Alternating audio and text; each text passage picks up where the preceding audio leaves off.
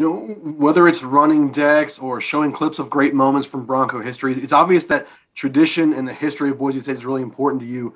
Why is it so important to pass down that tradition to the next generation of players? Well, number one, I mean, it's made us who we are. It's made us who we are.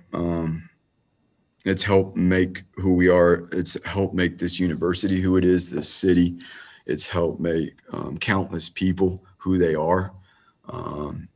And knowing our traditions and understanding our traditions and how we grow those traditions and how we add on and continue the legacy of our traditions, that's a responsibility that we get, being a part of this currently.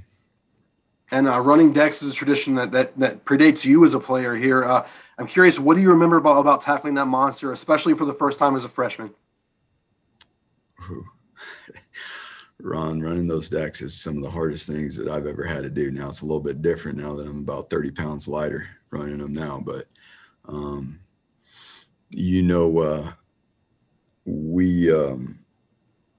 Thursday was today, Friday, Thursday, Wednesday was probably our hardest practice because it was the third one in a row. And we're in the middle of camp. It was the most demanding based off of where we're at in camp. And for us to be able to go out there and fight through and then come back and respond the way we did and scrimmage today, we can attribute those things to our mental and physical prep within our traditions, like running decks. And this might be a dumb question, but it's something that's easy to assume. There's never a dumb question. when you say running decks, it's just the bleachers in the uppermost section of the stadium, right? It's the middle seats and the upper decks. It is not the stairs. Yeah. Gets confused sometimes, so that is not a dumb question, and there is a huge difference, especially for a guy like me that doesn't have very long legs. A guy like Taylor Green, those decks aren't very far apart. He can go up them pretty fast.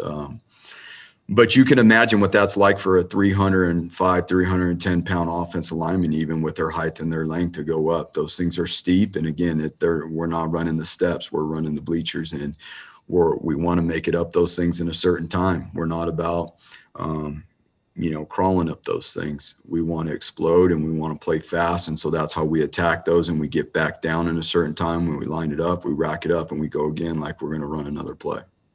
Thanks, Coach.